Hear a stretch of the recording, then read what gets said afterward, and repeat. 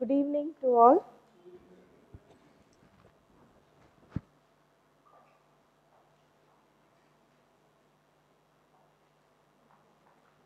Okay, now what stories have we been learning in the recent past? Which book are we trying to learn? A book of Daniel. So we went through the first chapter of Daniel and we've seen through how Daniel, Shadrach, Meshach, and Abednego were able to stand for God in Babylon, which is a pagan country, right? Now, here in Babylon, who was the king? Nebuchadnezzar. Now, this king Nebuchadnezzar was a great king. Okay? But one day, while he was fast asleep, he had a dream. How many of us dream dreams? And does any of our dreams disturb us when we wake up in the morning? Do we try to sit and think, oh, what did I dream last night? Do we think? Yes. The same way, King Nebuchadnezzar had dream, and he knew that that dream was something different from his usual dreams. But when he woke up in the morning, he wasn't able to remember even little bit of what he had dreamt. But then it left an effect on him, so much so that he wanted to know what the dream was and what the dream really meant. So when he woke up in the morning and as he went to his palace, he was trying to recollect, to remember what he had actually dreamed. He was walking back and forth and he was trying to remember, but he wasn't able to remember even little bit of what he had dreamt. And in his land, Babylon, there were a lot of wise men. There were a lot of learned people. There were magicians. There were astrologers who look at the stars and given a lot of information. There were other wise men, the Chaldeans, who were able to give a lot of information as well, very learned people. And so the king thought, probably, since I'm not able to figure out the magicians or the astrologers or any of these wise men should be able to know and tell me what the dream was.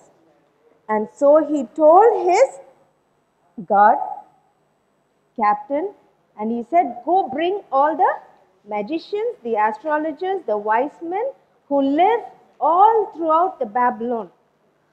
And so they went and they got all the people to the king's palace. Who all were there? There were astrologers, there were magicians, there were well learned people, there were wise men who could predict a lot of things. And so all of them were gathered in the king's court.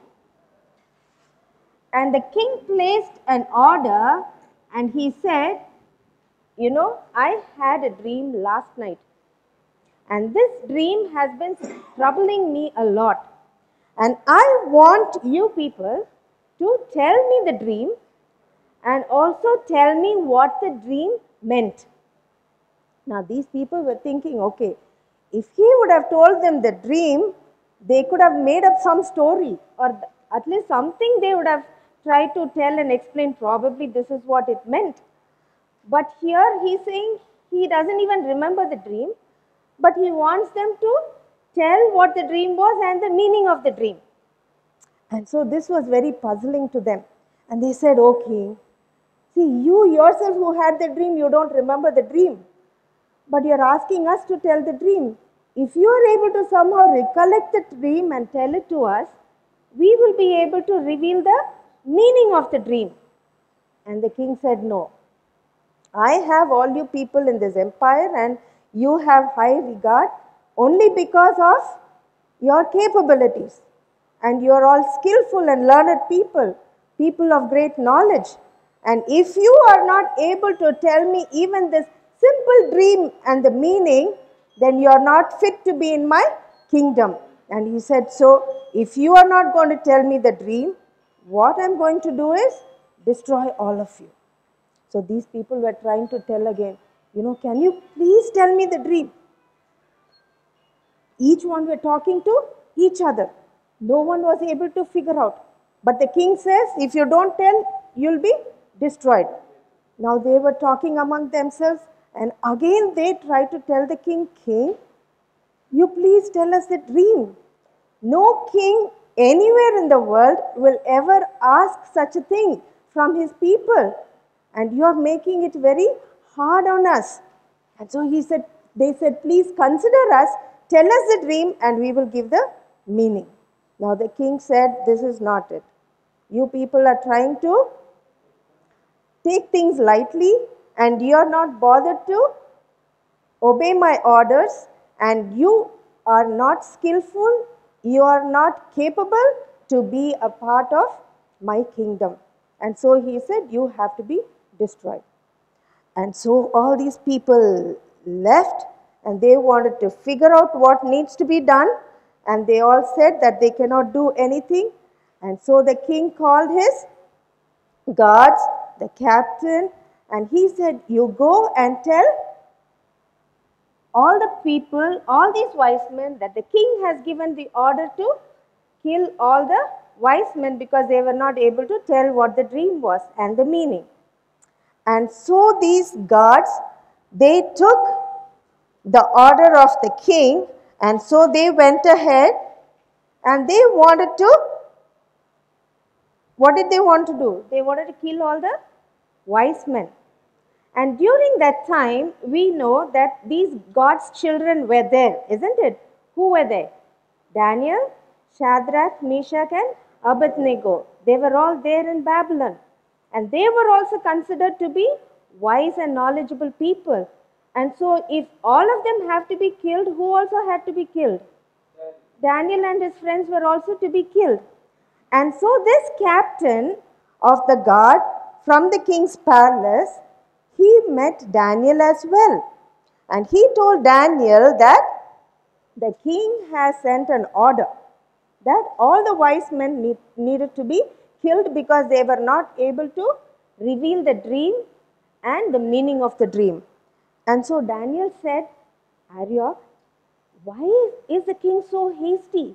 Why can't he give a little more time that we will be able to come out with the dream and the meaning?